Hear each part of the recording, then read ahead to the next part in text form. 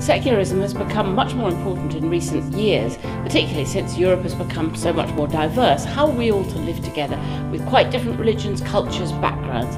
The only way that's feasible, the only way that it can be peaceable, is if everybody agrees that religion is a private matter. Do what you like within the private sphere, but the public sphere will remain absolutely secular. Come out in September and march with us, because secularism matters. Wherever you are in the country, whatever your own religion or non-religion, it really matters for the protection of all of our human rights and civil rights, and for our ability to live together in a peaceful community, that we all agree that the church stays well away and all religions stay well away from the state, and the state is for everybody, and everybody can have their own religion or non-religion as they choose.